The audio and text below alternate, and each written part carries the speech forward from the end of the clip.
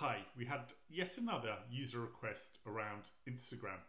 This time, the user, through our website, asked if we could show them how to make a template to extract the likes off Instagram posts. They wanted to get the users from here. I thought, heck, why not? Let's show them how to do it, because at the same time I could add a template to our library for all our users to try out, and I could record a video to add to our YouTube channel so I can show you how to do this for yourself. I'm Alex Barlow, co-founder of Axiom. Let's dive in. Before I click run, before I show you the magic, I'm going to quickly touch on what I'm going to show you in this video. I'm going to show you how to configure this template, which is available on our website. I'm going to take you through it step by step so you'll know how to build a bot from scratch yourself. Okay, let's get on with it. Let's just hit play and get this bot running. By the way, this bot I built completely in a few minutes without using any code. It's just using our no-code bot builder. It's just adding steps, putting in the Google Sheet, selecting an element on the page. It's that easy. Now, quickly before I click run, I've got an empty Google Sheet here. You can see I've got no likes there. I've got a couple of posts that I want to loop through, these two posts, and extract the likes from. Now, in this initial run, I'm just going to get 5 likes from each post, but you can of course edit the amount of results you want to getting them all to doing 5. Although I think there are some Instagram limits onto the amount of likes it will load into the page, so you may not be able to get a full data set. You'll get a substantial amount. Okay, so let's just, enough chitter chatter, let's click run. So this is the magic. I'm just going to run the bot. My hands are here now. I can keep talking, whilst a bot does my work. I'll never get bored of that. I never get tired of watching bots and indeed making them. Okay, so this is the bot. It's opened the post. It's going to go through the likes. It's going to, like I said, just extract a small amount first. Then it's going to loop through the next post. You can see in the background, Axiom removed the first post because it's done from the sheet, and again it's opening the second post, and then Axiom won't be able to find any more posts after that, and it will just stop itself. It'll probably throw an error message, something like empty URL. There we go, blank URL. That's the bot stopped. Now, did we get any data? This was empty, so let's just scroll up. You can see we've got 5 likes. What we've done here as well is we're just writing the link of the post where those URLs came down, where they were drawn from. So we have a bit of contextual knowledge about where those likes came from. That's pretty cool, huh? And you can build this all yourself, or you can use our template, all with a no-code tool.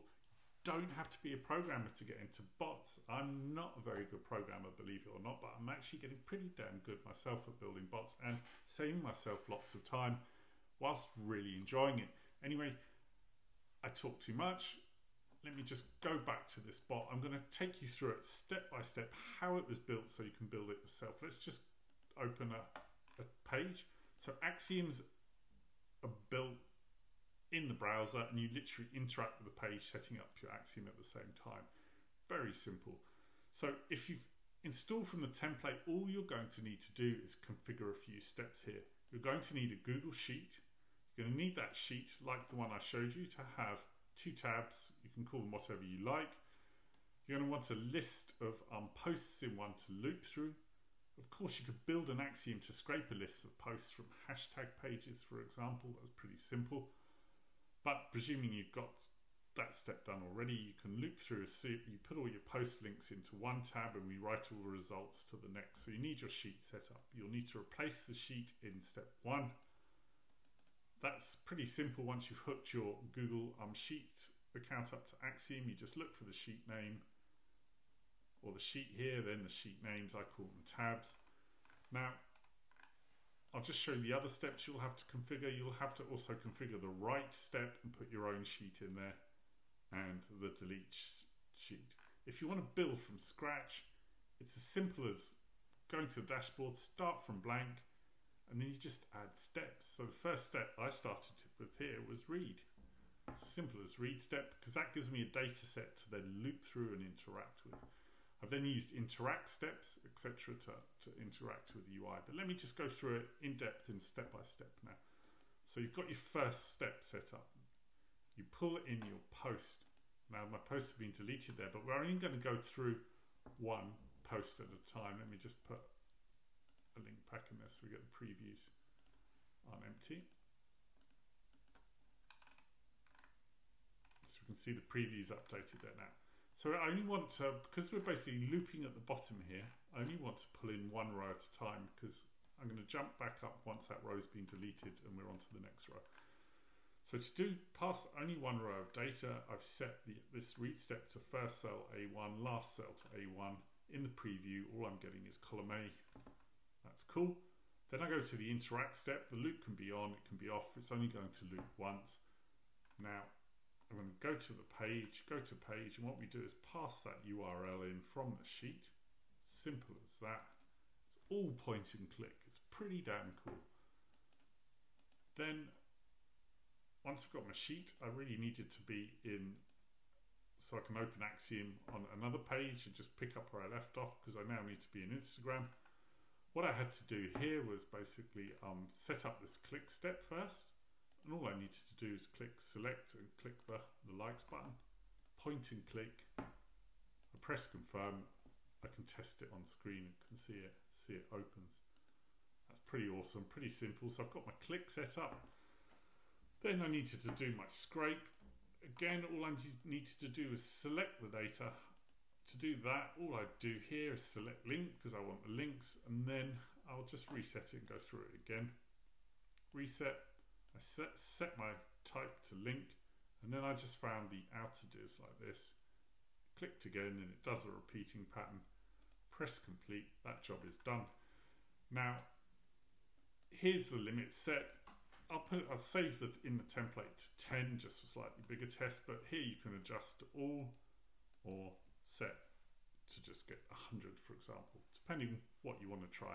Obviously, the run will take longer. Let's say if it's got like 500,000 likes, I don't think, to be completely brutally honest, if you try and scrape 100 million likes, well, 50, 500,000 even, I don't think Axiom probably will be able to extract that. I've never tried, but there's literally the amount of runtime it would take to do that. But my biggest concern would be that actually it's Instagram's API calls, so they only limit a certain amount of data you can load in the hour or per day. And I think there'd be too many calls and the just data wouldn't refresh. So I think they also display a partial set in those likes. But it does give you enough to play with, enough to start building and using Instagram. So I'm just going to collapse that step and continue. We then use append or merge step. And what we're doing here is literally taking the Google Sheet. So we're going to take the post and we're going to append that to the data we scrape. Why are we doing that? Because that gives us our nice grouping here when we output the data. So we know where that post came from. It gives us that contextual awareness that I talked about. Next, write data. Okay, so once you've scraped all that data and we've done our appending, we need to output that data. This is an output step. Write data to Google Sheets. It's set up very much like the read. You find a sheet into the tab that you want, and then you can add the data here, and there you can see I've got my dummy data there, or the test data. One important thing to always remember, it has two states, this step. You can either write over data if you want to clear it, but in most use cases I think you add to existing data. So in this case I'd recommend doing add to existing data, otherwise every time it loops through it's going to wipe over it. Okay, keep with me, we're on to our final two steps here. Delete rows from a Google Sheet. We're doing that because remember we're like reading one row, we're going to then scrape, we go back to it, delete that row, jumping around, loop, loop, like that. So we need a step to delete. Again, we're doing that from the tab where we've got the links in, and you'll need to swap that out. Next, jump to another step. This is the jump step. This will basically take us all the way back to step 1 so we can start again. Now, if you want to do 100 posts, put 100 in here. Or it's actually 99 because before it's gotten to this step it would have done 1. loop. Cool, that is that. I hope you've enjoyed the tutorial. Remember, everything you learn building one bot on a site, you can apply that knowledge to other websites, other tasks you want to automate. Building bots is not like many API automations. They aren't constrained. You have lots of freedom to go and create your bots, and very bespoke to what you want them to do. Cool. Thank you.